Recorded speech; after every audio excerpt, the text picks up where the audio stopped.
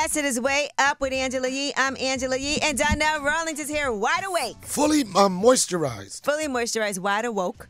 All right, let's get into some Yeet tea. Fire Festival. Remember that festival? That's the one that went happened? really, really bad, right? Yes. Ja Rule was a part of that, right? Yeah, it was Billy McFarland, and Ja Rule was his partner. Did and somebody go to jail? Billy McFarland, he's out now, and he actually is relaunching the Fire Festival, and it's already sold out. Wow. What's the lure of this festival? Let me tell you something. Some of the tickets were $7,999 a piece. And Taylor Swift is not going to be there. We don't even know who's going to. They haven't even announced who's going to be there. But here's Billy McFarland when he was talking about the Fire Festival.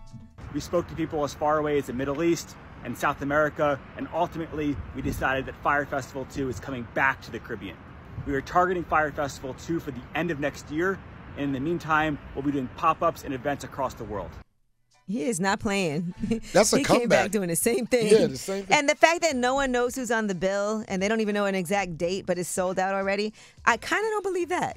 What is this guy's backstory? I mean, he started as like a club promoter or something, or what is he? I remember he had this like black card first that was like some exclusive black card, and then he started this whole Fire thing, and he's able to raise money.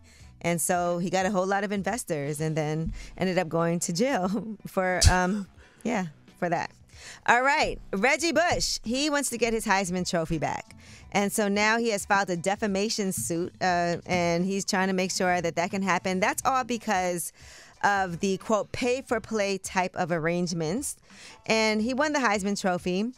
But unfortunately, he gave up the award because they found he received benefits of several $1,000s in a vehicle that was not allowed at the time. And he was ruled ineligible as of 2004.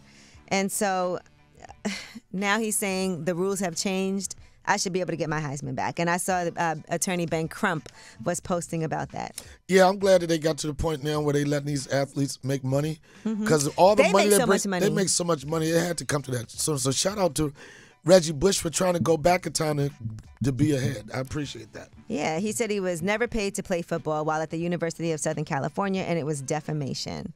And, you know, like y'all was saying behind the scenes, they all do that. They all do it, but he just got busted. Caught, yeah. All right, Skip Bayless has unveiled Undisputed's new team, and it's going to be returning onto the air August 28th after a 2-month hiatus after Shannon Sharpe left. And so now it's going to be Richard Sherman, Keyshawn Johnson, and Michael Irvin. That's the new dream team. Michael Irvin back in the game. I'm so happy that those allegations were false about him doing that Super Bowl. Yes. But I don't know if anybody – people really like that dynamic with Shannon Sharpe, so I don't know how it's going to work out. But those are two good choices to come behind Shannon and probably keep that brand to go. You'll be watching, right? Nah, not really.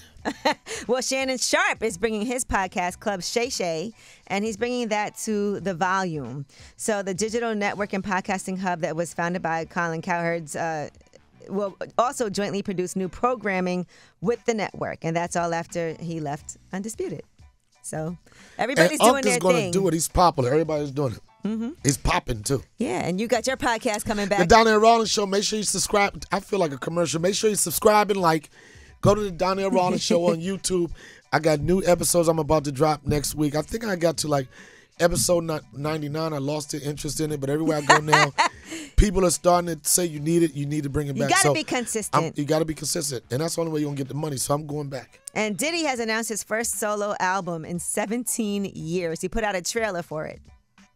Why am I doing this? You know what I'm saying? Especially with the success that I've had, especially where my life is, how stressful and treacherous this music industry is. Why would I just come back in here and have to do something that I don't have to do? My heart has been broken. I still got that question of like, am I gonna love again? Yo, sometimes you gotta go through the dark to manifest. Sometimes you gotta smile through the agony and the stress. My feet ain't been on the ground, I'm flying and landing jets. All right, so new Diddy. When you're passionate about something, you're passionate about something. And it says Justin Bieber, The Weeknd, Mary J. Blige, DJ Khaled, Tiana Taylor, French Montana, 21 Savage, Young Miami, Sway Lee, Jazzy, Babyface, they're all in this video. So he got a DJ Khaled album. Basically. All right. Well, that is your Yeetie. And when we come back, let's talk to my guy, Donnell Rawlings. We're going to find out more about what he has going on. It's Way Up with Angela Yee. Way up.